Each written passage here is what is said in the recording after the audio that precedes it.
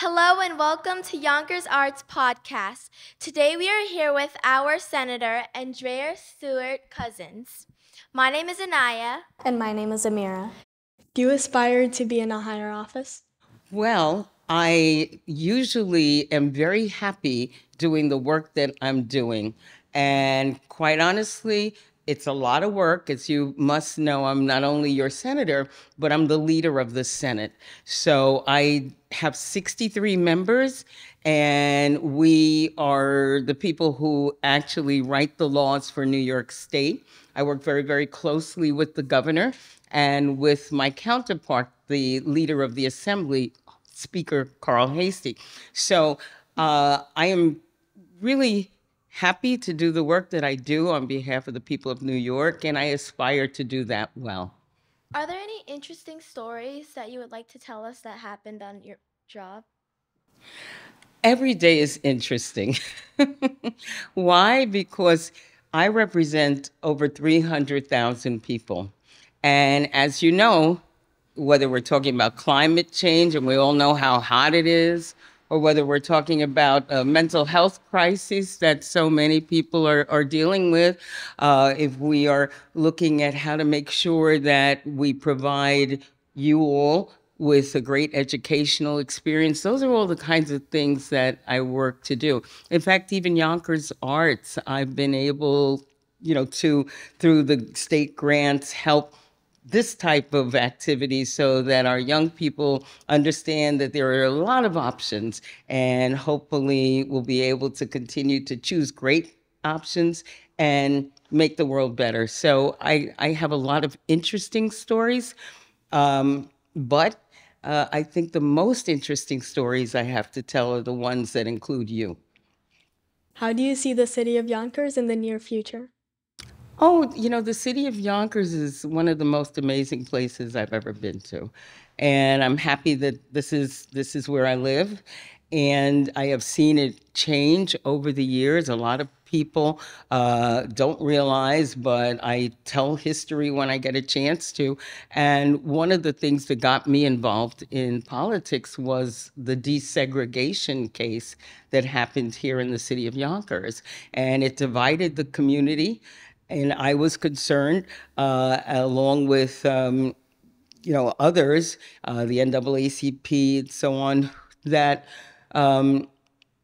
the city would never really come back together again once it was told that it had to integrate schools and housing. And over that time, what I've seen is a growing community, not only of people who are active in their community, but people who understand that when we work together, we get a lot of things done. And I've seen the renovation of a lot of the areas in Yonkers, beautiful waterfront development. And I see Lionsgate and lots of opportunities. So I'm really thinking that Yonkers' future is going to be full of really bright people, uh, lots of people, all ages, families.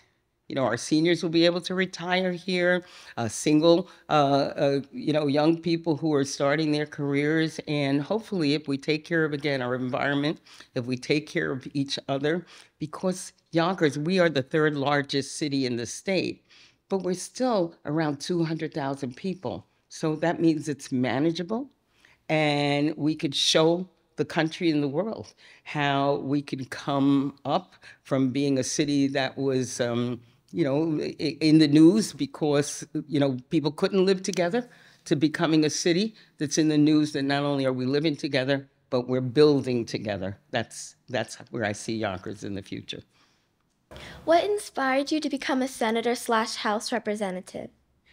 Well, I was interested in education, and I knew that on the state level, that's where we fund education.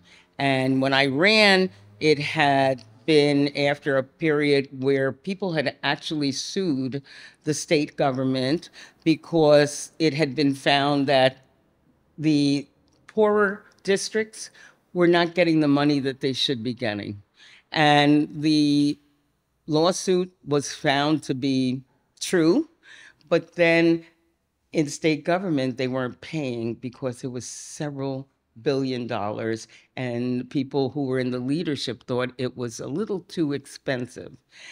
For me, I attended public schools. I've taught in public schools. My children went to public schools. My grandchildren, one of them at least, and two of them now are much older. But everybody's gone to public schools, and I really believe in public education, because when you may not have as much money as somebody else, if you have an education, you can achieve a lot in life. So let's invest in the future by funding education. So that's what made me want to run to be a senator. And just so you know, the first time I ran, I lost by 18 votes. In the longest unresolved race in New York State history, they told me in February of the following year that I'd lost.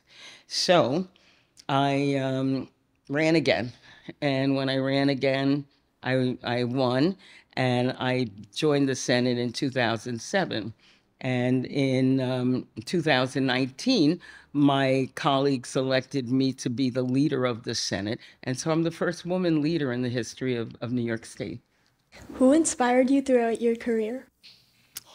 I, again, love history, and I like to evoke the name of Dr. Mary McLeod Bethune. Most people have not heard of Dr. Mary McLeod Bethune. She died quite some time ago, I think in 1955.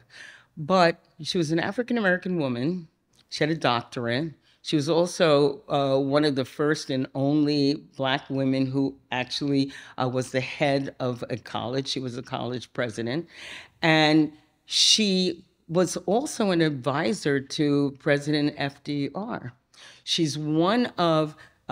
was the only African-American woman who actually worked on the UN's Human Rights Charter.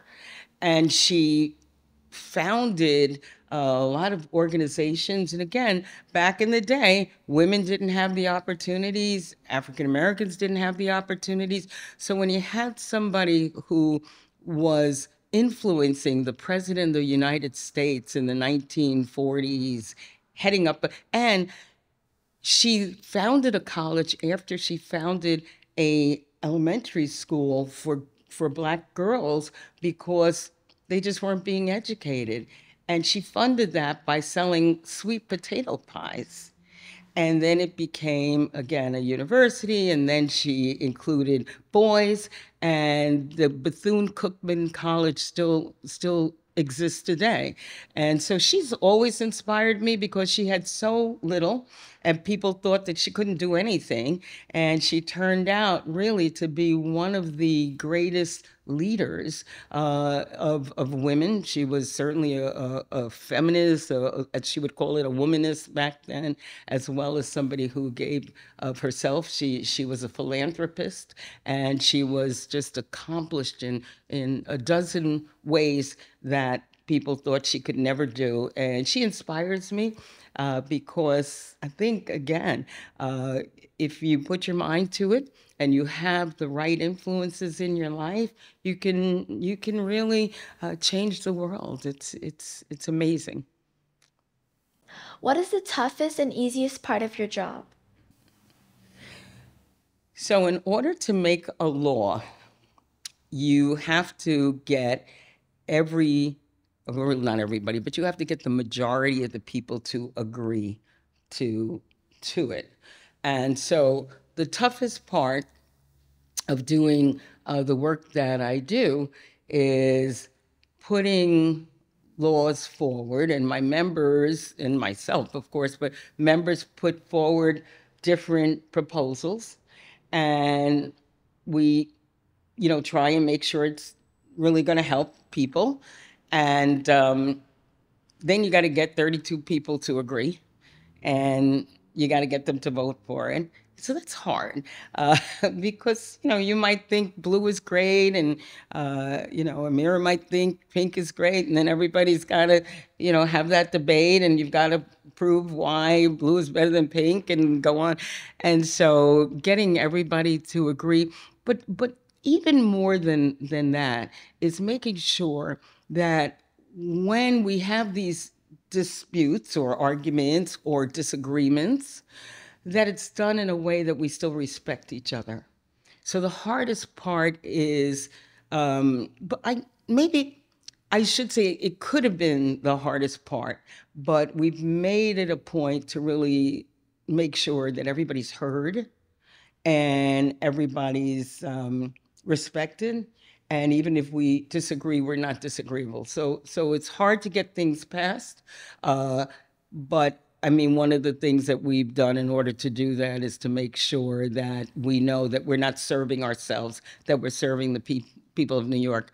The easiest thing is to, again, work on behalf of the people of New York. People might not necessarily agree with everything, but if you genuinely like people, then it's easy to sort of communicate. And even if they don't agree with you, they will still understand why you did what you did. So I enjoy that part of it. And I also enjoy fun days at the Senate. Just to wrap it up, we did a first ever sneaker day at the Senate. And it was really cool. All of the senators, for the most part, wore sneakers. We took pictures in our sneakers. We talked about sneakers on the floor. A lot of people were talking about what sneakers meant in their lives, and and if you ever come, you should come to Albany. The chamber is beautiful. We have probably one of the most beautiful capitals in the country. And it's the Senate is called the upper house. The assembly is like the House of Representatives on the federal level, but in the Senate, everybody's kind of, as they say, buttoned down and kind of straight laced. So to us to be hanging out in sneakers and having a day dedicated to sneakers was kind of fun. Thank you for coming to Yonkers Arts, and we hope to see you again soon. Thank you for coming. Thank you so much for having me.